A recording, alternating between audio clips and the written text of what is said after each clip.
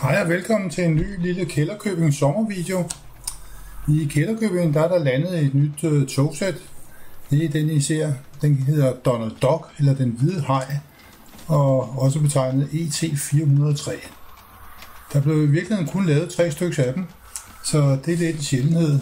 De blev bygget i starten af 70'erne, og ja, de kører ikke mere. Jeg tror, de er ved at ruste op dernede.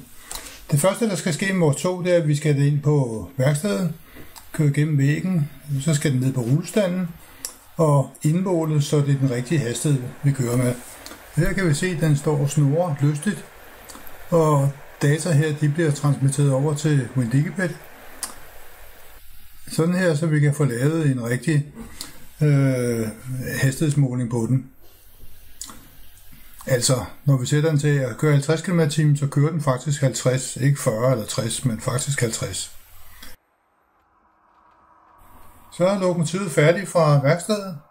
Det er blevet smurt, makshastigheden er stillet, det er blevet efterset, alle funktioner kontrolleret, og så indmålt, som vi så. Lokomotivet er nu klar til at køre i drift på Kælderkøbing, så læn jer tilbage i stolen og se, hvordan det kører.